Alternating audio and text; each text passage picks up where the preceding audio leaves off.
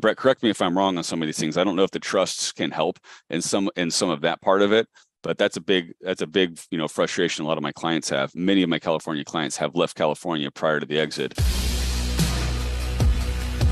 What would you say is the biggest frustration when it comes to those that you are serving and helping who are selling a 10, 50, $100 million business and they have a huge capital gains tax challenge? What's the biggest frustration you've seen as it pertains to strategies that they might be considering using? Yeah, biggest one I'm seeing is California residents get the hell out of California.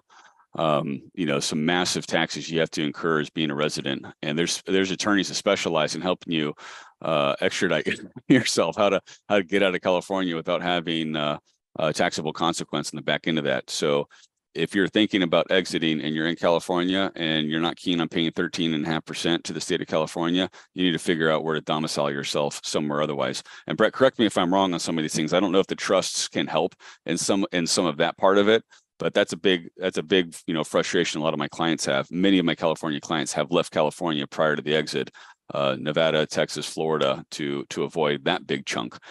And then another big one, a lot of times people will see, let's say a $10 million exit, results in, maybe $5 million in cash at closing, another $5 million structured out as equity and earn out or other payments. But that $5 million starts to get diminished when you've got partners that you're splitting it up with, when you've got the sales tax that's going on, and then also you do have, a commission for, a broker like myself, just like you would a realtor and closing costs.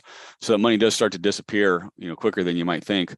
And having a tax plan is really important. Most people are not moving to Puerto Rico. I don't think I've had a single client do that yet. So the reality is you need to get yourself set up with, charitable remainder trust or another functional trust that you can move your money into. And I'd recommend, try not to live on all that money, because I think, again, Brett, this is your background, but you're going to get taxed on whatever you pull out and doesn't go in the trust.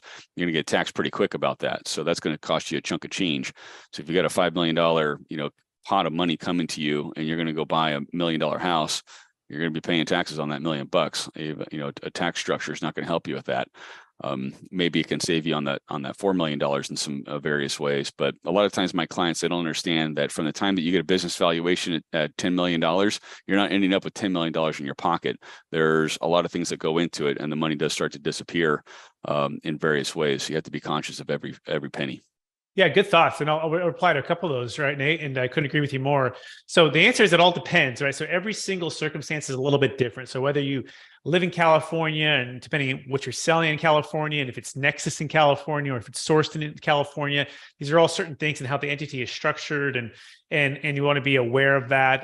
If it's property, for example, you've done multiple 1031 exchanges, like investment property, even if you exchange out into like a Texas or a Florida, that Nexus is still California. And so they're still owed their tax. Now, if it's a business or e-commerce, that's technology, yeah, there might be some creative ways and that you might be able to restructure. I'm not sure. That might be neat to have that connection there.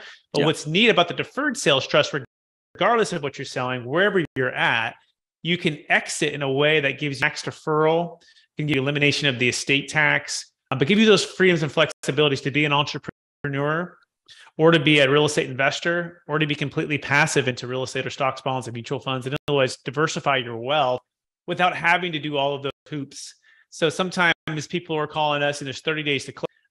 There's 15 days to close, and they may not have the time to be able to structure everything in a way that could be more advantageous. And so we encourage you to go to capitalgainstaxsolutions.com, where you can learn all about how to build not only a tax flow exit plan, but also a team to help you execute this. Because it's not just the strategy or the idea, it's always hiring the who, being the how, that team to help you with that wealth creation, that wealth preservation. Same reason why you want to hire Nate, to make sure you're maximizing your sales price, right? And you're getting the best offer, the best terms, most amount of buyers potentially looking at it, so you can have certainty of close and a high price.